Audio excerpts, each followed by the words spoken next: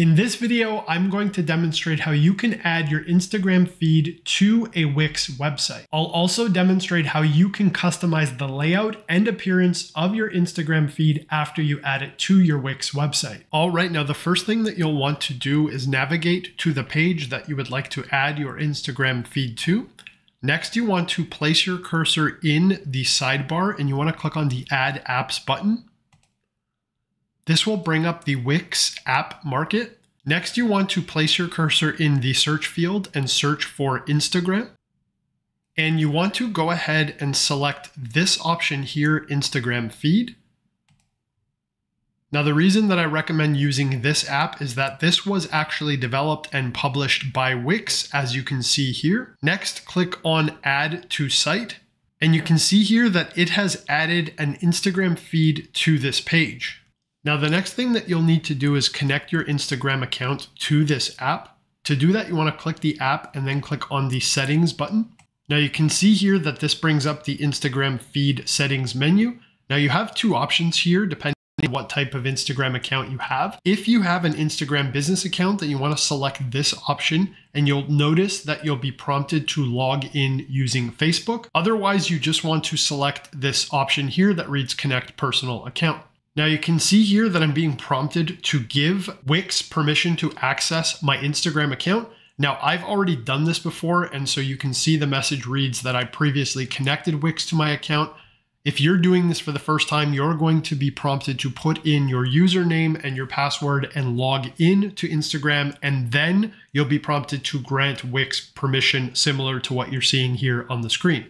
I'll go ahead and click Allow, and I'll close the Instagram feed menu. And you can see here that I've now successfully connected my Instagram account to this Instagram feed app. And you can see that my posts are now being displayed on this app. All right, now you can see here that I am previewing my site. And the default layout for the Instagram feed app is this grid format. Now you can see here that I had to click this Load More button to display additional posts. You can also see that as I hover over each of these posts, it's going to display some of the caption. And if I click into one of these posts, then it will bring up this card view where you can see the actual Instagram content and the description. Now, fortunately, you can customize this app pretty significantly to meet your specific needs. Now, to do that, you want to click on the widget and then you want to click on the settings button. And then you want to click on the layout menu option. Now, the first thing that you'll notice is that you can choose from one of 3 different layouts. Now, again, the default is the grid layout, but you can also switch to a slider. And you can see that the slider is just a single bar of posts with these slider buttons on the left and the right. And you can just click to scroll through the different posts. And you also have the option to set your Instagram feed to a collage. Now you can see here that the collage view will display the posts in a collage format, and you can also change the size of the posts so that it will automatically update and display more posts in a smaller amount of space.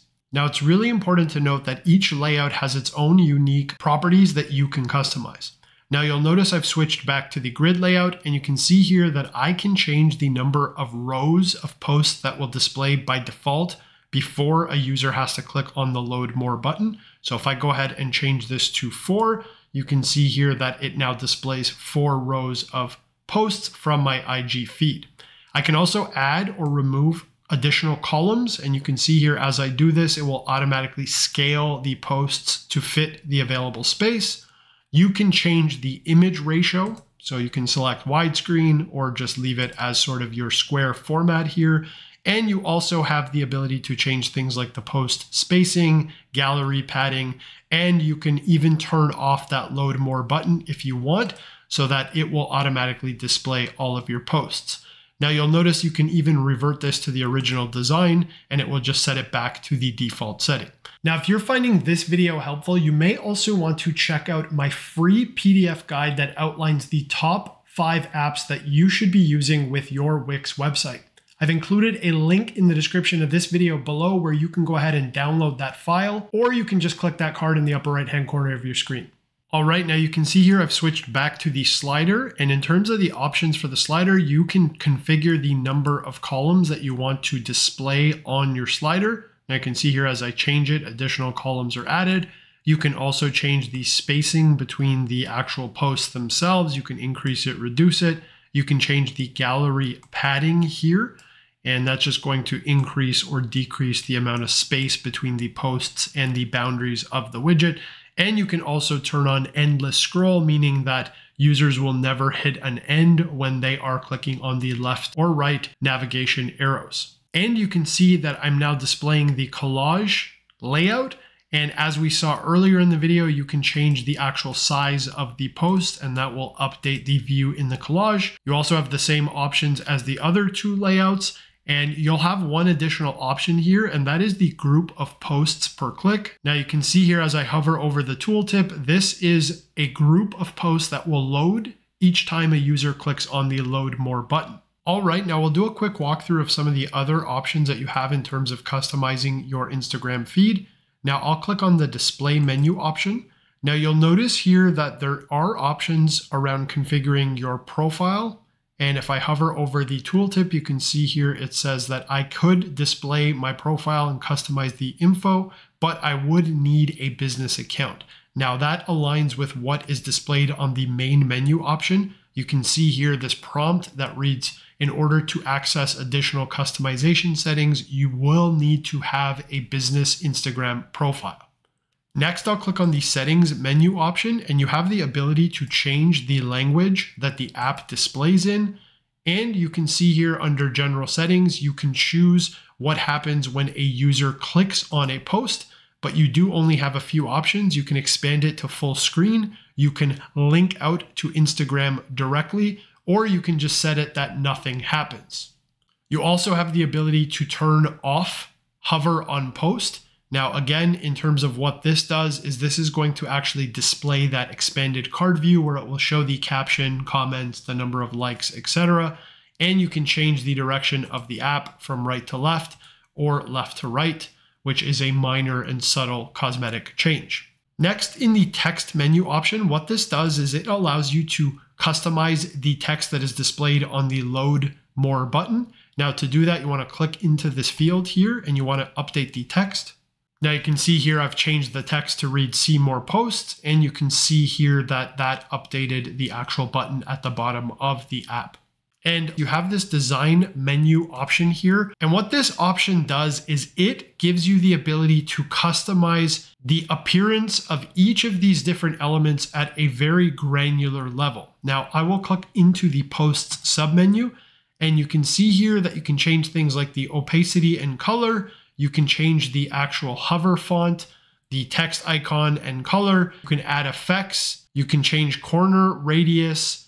You can zoom, etc. So this app is very good for giving you a very granular level of control over the actual appearance of the various elements of the app. Now, I won't go through these in detail, but I will quickly show you one last option, and that is the expand mode. Now, if I click into this, what the expand mode is that expanded card view when a user clicks on one of your posts. So you also have the ability here to change the appearance of the card elements. And what's really cool is you can see here you can hide or show the actual post caption and the date timestamp that is featured on the post here just under your Instagram account. Now I'll scroll down here, and again, you can see you do have the option to change things like the design, the text, the colors, etc. All right, now one of the most important features with this Wix Instagram feed app is the ability to add links to your post. Now to do this, you want to click on the app and then click on the Manage Links button. Next, you want to select the post that you would like to add a link to. I will select this Wix post here. And next you want to click on Add Link. Now you can see here you have two options. You can either link out to a page on your website.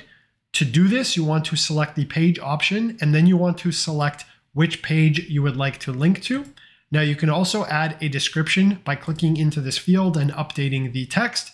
And you can also change the button text to display anything that you would like. Now, if you do want to link out to an external website, you want to select this web address option. and then you want to paste in the URL. Now I'll go ahead and paste a URL to my YouTube tutorial that corresponds to this Instagram post. And you can see here that it will display the thumbnail. You can change this if you would like. You can see here it will automatically populate a title. You can edit this just by clicking into this field. You can also choose whether you want the link to open in a new window or the current window. Now, once you finish configuring this link, you want to press the Save button. And you can see here that the link was added.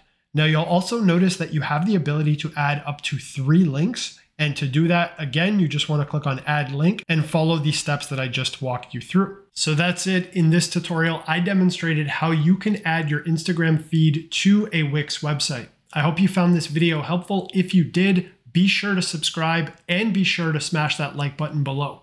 I'll see you in the next video.